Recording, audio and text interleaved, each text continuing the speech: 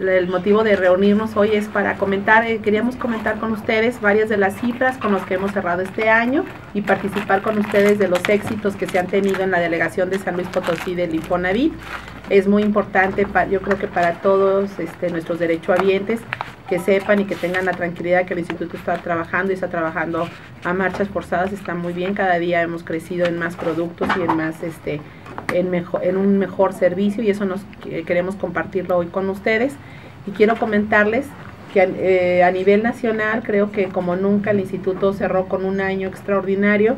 con una meta del 124.3% en el ejercicio de crédito, y a esto nos estamos refiriendo a que se otorgaron un total de 578.396 créditos. Recuerden ustedes que la meta esperada para el instituto era de 490.000 créditos, y el llegar a los 578.000 créditos pues nos lleva, esto quiere decir, de todo lo que se ha establecido de nuevos productos, el impulso que se ha dado a que cada día más todos nuestros derechohabientes conozcan de los nuevos productos que hay y puedan ejercer su crédito a través de uno de ellos, de acuerdo a las necesidades que cada uno de ellos tiene.